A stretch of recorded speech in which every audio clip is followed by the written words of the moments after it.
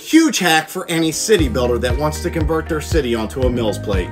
Obviously, you know you need a lot of bricks and plates for this. I mean, you need a standard base plate, 1x2 bricks. You also need 2x2 bricks and a bunch of plates and some Technic pins just to achieve the look you're going for. Well, guess what?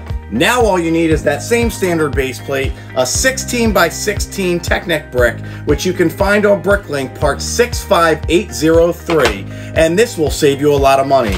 Now all you do, stack them directly on top of the base plate, and then you just tile directly on and build the city modulars or the creator sets right on top of it. This will give you the exact same look, and again, it's the exact same height as a standard MILS conversion plate. This is why this is a huge hack for any city builder that wants to convert